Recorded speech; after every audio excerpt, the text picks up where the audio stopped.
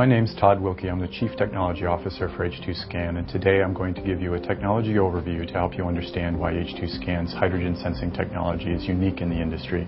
Our technology is currently available in three main product categories. In safety applications, we have both a handheld leak detector and an area monitor. In a process monitor application, we have a variety of products for different applications. Our hydrogen sensing technology is based on the unique interaction of hydrogen and palladium.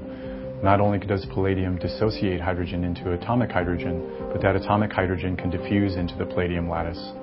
Palladium is unique in interacting with hydrogen and allowing hydrogen to diffuse into the lattice, and that's the mechanism that we rely on in our sensing elements.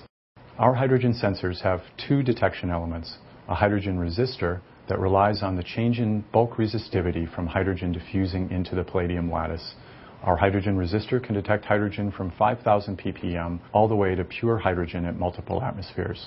Our sensors also have a hydrogen capacitor. The capacitor can detect hydrogen from 15 ppm up to 5,000 ppm. The hydrogen capacitor relies on charge accumulating at the surface between the palladium metal and the dielectric.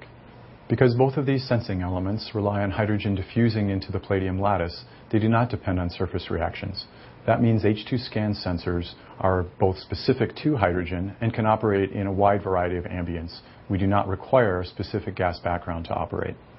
H2scan both designs and manufactures the sensor chip. The sensor chip has both the sensing elements, a hydrogen resistor and a hydrogen capacitor. Additionally, we have temperature control circuitry as well as an onboard heater that allows the unit to operate in ambient conditions up to 100 degrees C. Core technology in H2scan sensors was developed at Sandia National Laboratories. H2scan has an exclusive license for the patent from Sandia National Laboratories. Our additional development and commercialization activities have resulted in 4 additional patents. Development of our commercial products has also resulted in numerous trade secrets around sensor fabrication, circuit design, as well as firmware that controls the sensor operation itself.